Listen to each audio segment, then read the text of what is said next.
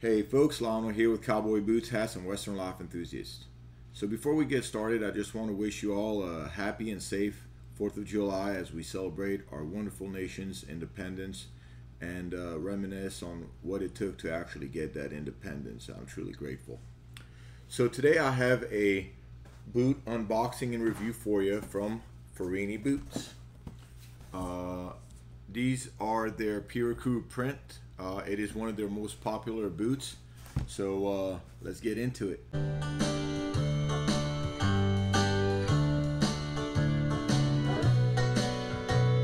Alright, so before we get started on this review, I just want to let you know that Ferrini sent me these boots for the purpose of this video, but it is in our contract that I be completely honest in how I feel about these boots. So let's get into it. So first of all, you get one of these basic standard boot box, you know, like what you would get, and it says heart and soul above the rest, Ferrini. And then once you open them up, you get a whole letter welcoming you to the Ferrini family. And so these boots are supposed to be and they are the Bronco. It's Piracuru print. Now there's a lot of prints out there. Prints are not usually my thing, but I know some of y'all don't mind having a print. But if you are going to have a print, might as well have it the best looking print. And I must say, these are some of the nicest looking prints that I've seen. They almost really do look real, and that's what they're known for, making some of their prints that just look very much real, and that is one of them. Now, for some reason, Piracuru to me always kind of look like grill marks, you know. So like, like kind of like when you put grill on, like the steaks on a grill, like in the Longhorn commercial, and that's what it looks like to me. But you know what? I've grown to actually like the way it looks. But some of the Piracurus, they're kind of all over the place, where all the stuff is coming out. And there's Piracuru, I guess, that they put like a laminate on top, and it keeps everything nice and neat. So this is a print that will show you that. So here are the boots. You got a shaft shaper right here, both sides, and here you have a piece of paper inside of the boot, so just remove that, and there they are. So let's start with the bottom. So on the bottom, you're going to have your traditional leather sole with the Ferrini's name on there. It is a Goodyear double stitch welt, as you guys could see. It also has the lemonwood pegs with brass, so that is a very nice thing to see. That shows a lot of attention to detail, in some of the quality. And you got a stacked leather heel right here, and rubber cap. It says Ferrini on it too, and you see the nails right there. So so far it looks pretty good to me. Now it has a traditional roper heel, as you could see. Now onto the vamp. So here you got your Piracuru print, which this is basically a cowhide that's been probably cut up and to make it look like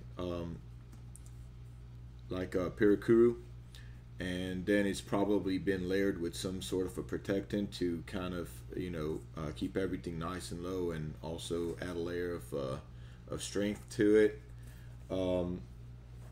Now moving on to the counter. I will say this, I'm not very much impressed with the counter. I think it's a little soft until you get to kind of the bottom of the counter, but right above here there's not that much support. I wish that Ferrini would have actually implemented something tougher right back here. But again, some folks actually don't like too hard of a counter, because kind of is weird on them. But I like a little bit of a tougher counter, and for you folks that do like a tougher counter, especially working or horseback riding, you definitely want something a little bit stronger to give you a little bit more support. So that's one of the things I must say I didn't really that much care for. But it is a very nice looking boot. I mean, if you're gonna have a Piracuru print, this is what you'd want it to look like. And like I said, that's why this is probably their most popular boots. So then you got a nice cowhide shaft right here with a little bit of that Piracuru print right here on the pull tabs. Now I will say this shaft is pretty soft, so it should feel very nice and comfortable and kind of counter, the thing that I will say is this: it has that distressed look right here on there. As you guys can see, it's pretty distressed, and it has a kind of like a paper-like feel, but it still looks good. I'm sure they'll resist. It's not the first time I've encountered a shaft like this. Now, on the inside lining, this is the second time that I've seen this, and it's the second time in a row actually, because the last pair of boots I reviewed from JW had this. They use kind of like a synthetic lining right here, or seam, as you guys can see, and it says Ferrini all over there, and I don't mind that. I think that will that will be very nice and comfortable.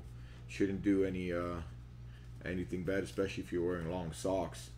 And what I love about it is also the fact that it has this green lining, because I really love this color of green, and nobody could see that, so it's kind of something that it doesn't really matter, but it is cowhide inside, and that is a very nice feeling lining inside. Now for the insole, they're using some kind of thin leather insole. I'm not sure if they have a any kind of foam on the bottom. I don't think they do. So it's pretty traditional, but it goes all the way to the front of the boot, and basically it's glued on, so you can't remove it. So once it's done, you gotta kind of unglue it and put something else, or I don't know, but it is glued on. So that is the boot itself. Well, let's go ahead and try these on. All right, so here we are. So put this one on.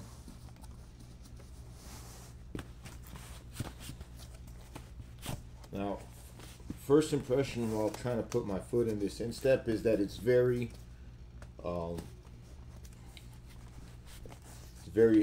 tight.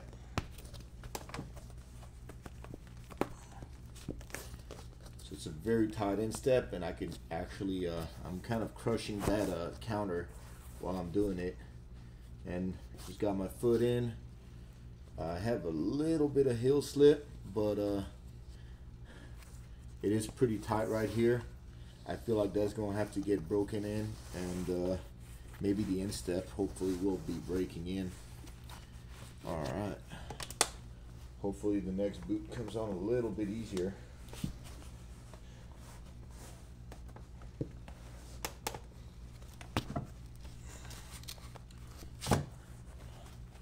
Nope, it's not complying.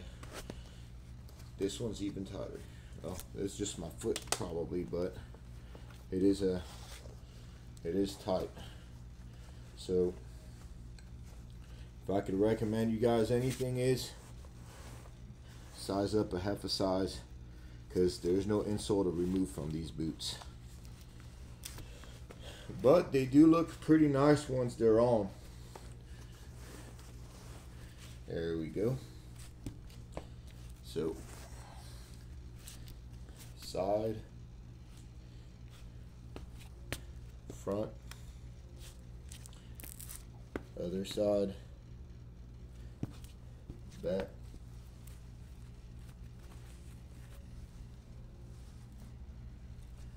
then the most important part, top on these Piracuru print. And they're nice looking, especially with a little darker wash jean. You know, if you're into Piracuru, it's a nice looking boot. Well, let's get back on top. Alright, so here's my conclusion on these Ferrini Bronco Piracuru print boots. If you got a pair of boots that look like a sizzling steak out of a Longhorn Steakhouse commercial, chances are you got yourself a heck of a good looking Piracuru print boot.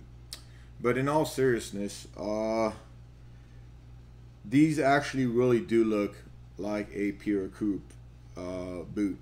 So I mean, if you're on the fence about you know, getting a pair that, you know, kind of looks like a Piracuru, but you don't want to spend all the money, these ones are coming in at $220, so that is basically the price of a nice cowhide boot. These will be a very nice Piracuru print. I mean, they look really nice and real if you're into the Piracuru look. But there is some things I must say about this boot. The whole sole part, you know, everything from the welt down looks great to me, actually. It's been done very well.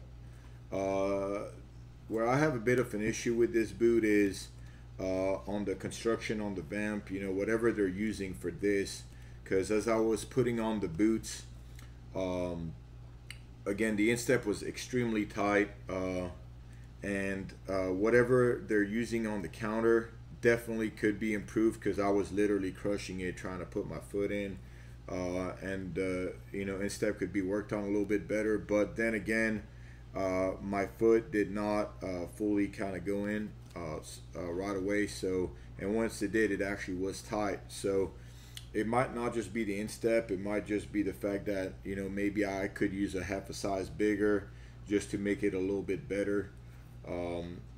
Maybe that's the case for some of you guys, so maybe you guys want to order a half a size bigger just to make sure you guys won't run into that same problem as I do. Also, you got a pretty soft shaft where it's not that much of a problem. I mean, I do see some slide imperfections, but then again, real Piracuru have these slide imperfections, which is part of what makes it look real. And I mean, this is a handmade boot from Mexico, so all these handmade boots are going to have these slide imperfections. It's not finished out bad, to say the least, but some of the material could have been a little bit better. But at $220, if you guys want a Piracuru print, I think this is probably one of your best option as far as it looking like real Piracuru. You know, Ferrini does offer different boots that are a little bit more expensive, some real exotics. So they offer everything from every range. They got $150 boots and up. So definitely check them out, and I will be putting a link in the description below for these particular boots if you guys are interested in them. But that's all I have on these boots right now. So if you guys like the video, please like and subscribe to the channel. We have a lot more things coming up. I will not be recording another video until my trip next week to Texas, where Joe Bradburn from the Cowboy Cartel channel and I will be headed to Fort Worth, check out some of the shops over there, check out the best hat store, and I will be bring all that content over to you. Also, we will be visiting the American Hat Factory, so definitely be on the lookout for that, and subscribe to the channel so you don't miss a thing. That is all I have for you guys today. Happy 4th of July, and have a good one.